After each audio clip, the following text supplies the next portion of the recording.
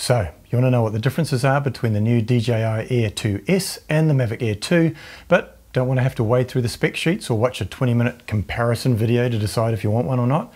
Well, you don't have to. I'm going to cover off the big differences in less than 2 minutes, so don't go away.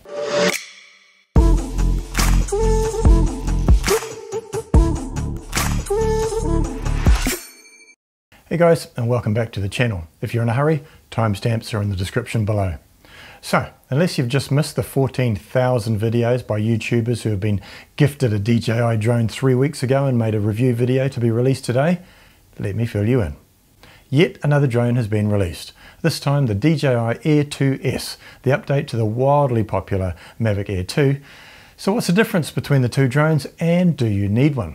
Well, I'm here to help you answer these questions, and this is the Speed Reader's Digest version today, so hang on to your hats, I'm in no mood to muck around.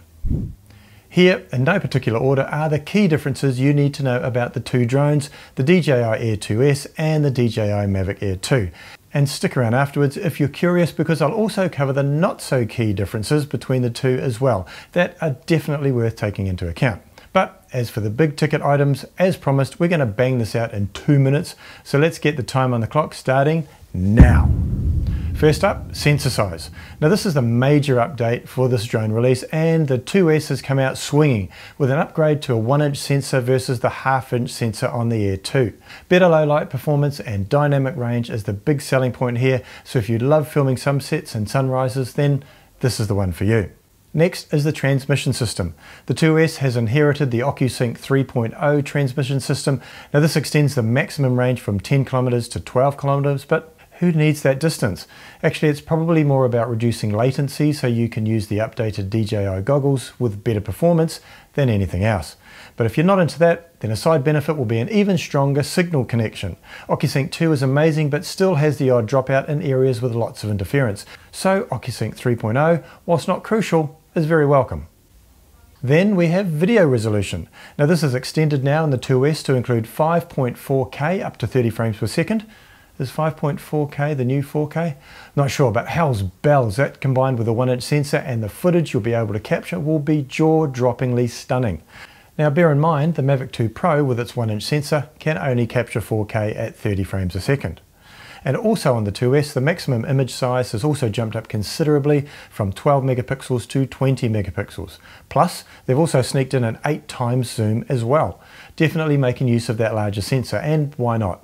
Now I don't care who you are, that kind of capability is more than enough for anyone, no matter what.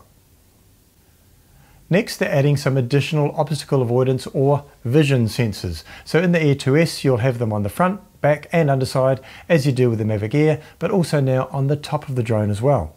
That only leaves the sides not covered with sensors like you get on the Mavic 2 Pro, but really, how often do they come into play anyway? The new angled forward location of the upward sensors on the Air 2S might somehow enhance overall multi-direction obstacle avoidance anyway. So how did we do on the clock? Not bad at all. So those are all the key differences. I told you it'd be fast, and my personal opinion is that whilst a number of those upgrades are certainly welcome and will certainly add to the functionality and appeal of an already hugely popular drone, I don't think any of them are particularly earth-shattering. But when we talk a little later about whether or not you should get one, I'll explain why these changes may actually be part of a larger strategy by DJI. But first, what do you think of the major updates versus the Mavic Air 2? Is it enough for you to want to upgrade? Let me know in the comments section below. Now DJI have also made a few other tweaks to the 2S versus the Mavic Air 2, and you could argue that they may fall into the nothing to write home about category, but actually they all add up. And these tweaks, in no particular order, are: first up, the addition of AirSense technology to all country versions of the Air 2S. Now AirSense is an ADS-B feature that can detect other nearby airplanes, helicopters and drones that are also ADS-B capable. The Mavic Air 2 was the first DJI consumer drone equipped with AirSense technology, but only in some countries. It looks like it's going holeless bolus from now on, and it actually seems like a sensible addition to make this standard, given in some quarters the growing anti-drone sentiment that exists out there. All it takes would be one accident or collision to throw reckless drone use back into the spotlight and ruin it for everyone, which would be a shame given the vast majority of drone owners and users are very responsible flyers. The battery does not appear to have any update, however the flight time has dropped slightly from 34 minutes in the Air 2 to 31 minutes in the Air 2S.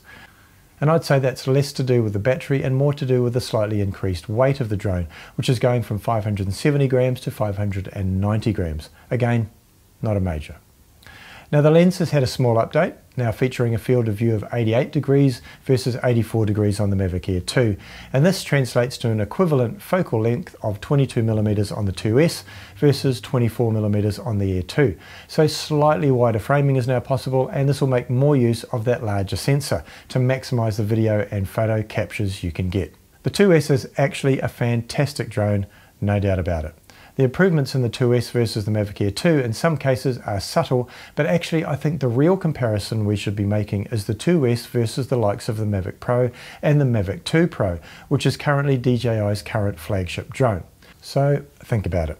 The 2S now has better photo and video capture capabilities versus those two higher end drones. It has a faster bitrate and it's smaller and more convenient given its more portable form factor. If I was to be picky, the only extra things the Mavic 2 Pro has going for it are the additional side obstacle avoidance sensors and its ability to operate in temperatures down to -10 degrees Celsius versus 0 degrees for the 2S. But come on, seriously? We're not talking showstoppers here, are we?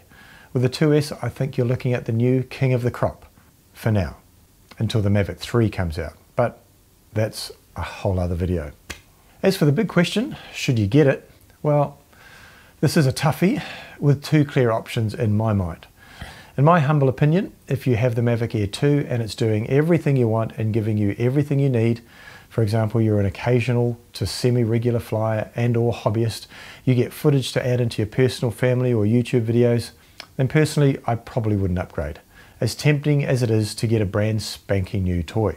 But if the Mavic Air 2 is one of your main tools of your trade, you use it for client work or you sell images or video, and you currently use the Mavic Air 2 or even Mavic Pro or Mavic 2 Pro, then yep, I do reckon it's worth it. The sensor size and increased resolution alone could be an absolute game changer for you.